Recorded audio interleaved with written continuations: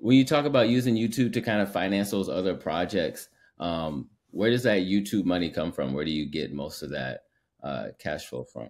So it depends on the month, honestly, because YouTube ad revenue will give you a little bit, and that fluctuates a lot. So it's best not to depend on it.